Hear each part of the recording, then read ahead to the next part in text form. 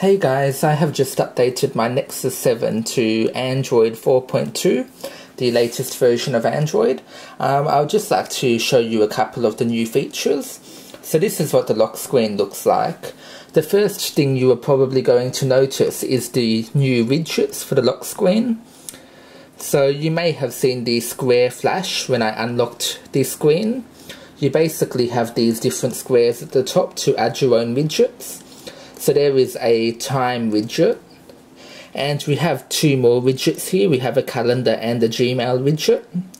I'm not sure whether or not you will be able to download new widgets from the Google Play Store, etc., and put them there. I haven't really looked into that, though nonetheless it's pretty cool, and I'm pretty certain that you will be able to put third-party widgets there. We of course have the lock sort of circle thing here. You drag it across to unlock the screen.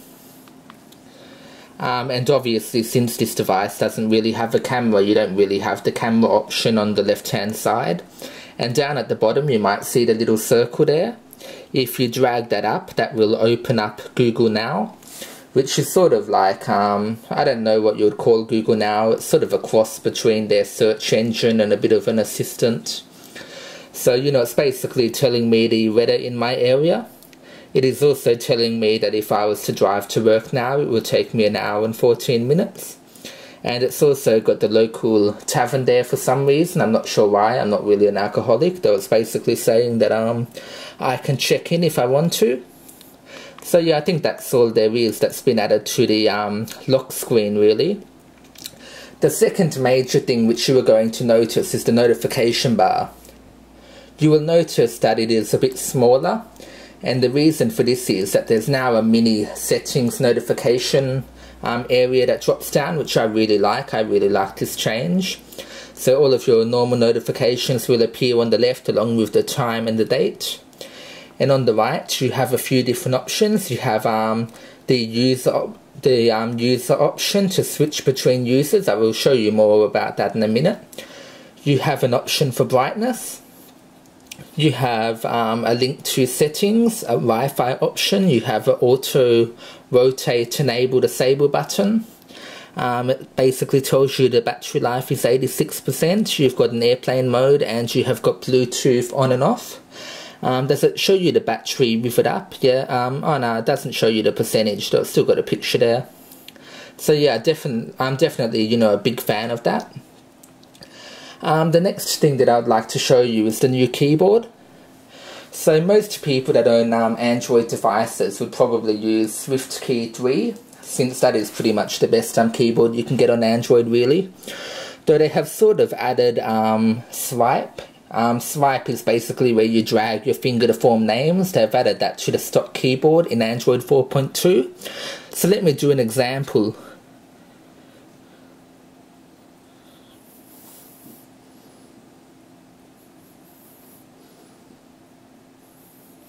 See, hello, my name is Mark. And it's pretty good, it's pretty accurate, especially considering I'm trying to do it behind the tripod. But that's basically how that keyboard works. So it's pretty much the swipe keyboard built into Android 4.2. And I would just like to show you another thing. So let's go into settings. You are going to notice a new option in the menu called users.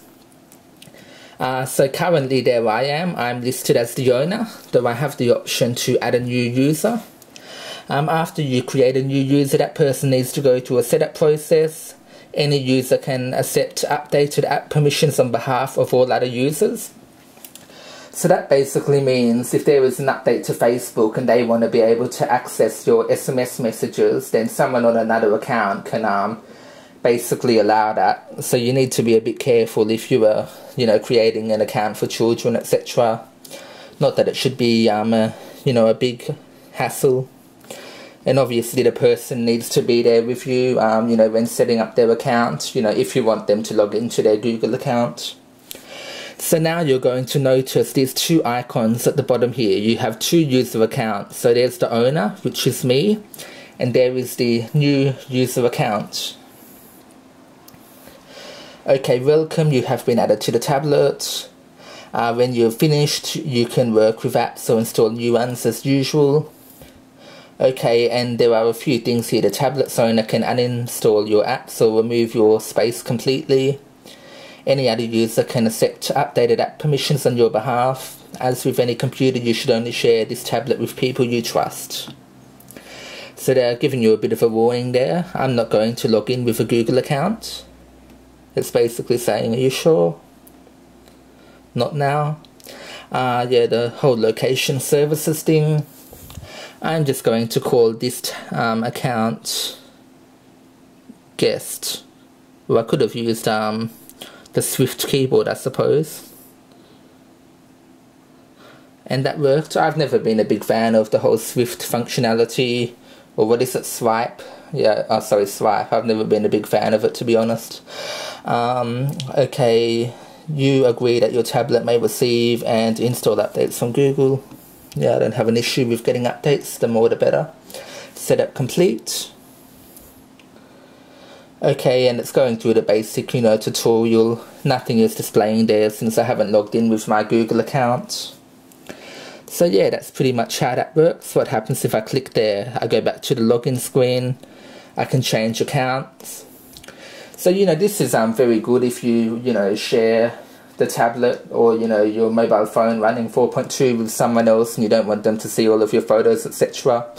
Of course, you can put a sort of PIN code on each account. So yeah, that is pretty much it for the most part. There is one more thing I want to show you if I can find it. It is called Daydream. So Daydream is basically when the screen goes to sleep, you can get it to show different content. So at the moment I have got it turned on. You can set it to turn on while docked, while charging, or either. I'm going to set it to either. You wouldn't want this going when it's not plugged in charging, otherwise it would be wasting your battery really. That's why they don't really give you the option. I will show you what the clock looks like. So if you have it in charging and the screen locks, you're basically going to see this. And I think that the clock moves to different positions eventually. We have colors. So basically there are a few different colors there. I think that they change, slowly fade in and out of one another. We have currents, which is basically the Google version of Flipboard. I haven't really used it that much. So it's going to display different articles. I'm only really subscribed to technology websites on there. And if you click on one, it basically takes you into the Currents app by the looks of it. Or maybe it's still on the lock screen.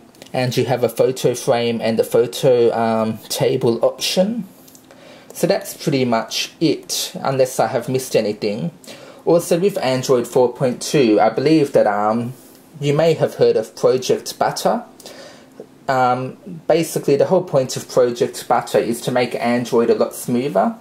If you used Android in the early days, 1.6, 2.0, etc., you may have noticed that scrolling wasn't as good as it was on, the iPhone, Apple, iOS devices. Though with Project Butter, they basically make smoothing a lot nicer, scrolling a lot nicer. So everything should be a lot nicer, when scrolling, etc. in Android 4.2. I believe that they have also added a bit of an application for the camera. It's called Photosphere, I'm pretty sure. I'm pretty sure it's just a panorama feature. Though I can't show it to you on the Nexus 7 because obviously it only has a front-facing camera, not the back camera like, the Nexus 4. Though I'm pretty sure they are all of the features that have been added, unless I've forgotten anything. Though that's pretty much it for this video. Tell me what you think in the comment section below. Will your device be getting Android 4.2 or have you already installed it? I believe that Android 4.2 is currently available from Google for the Nexus 4, the Nexus 10, the Nexus 7 and the Galaxy Nexus, if it's running the correct ROM.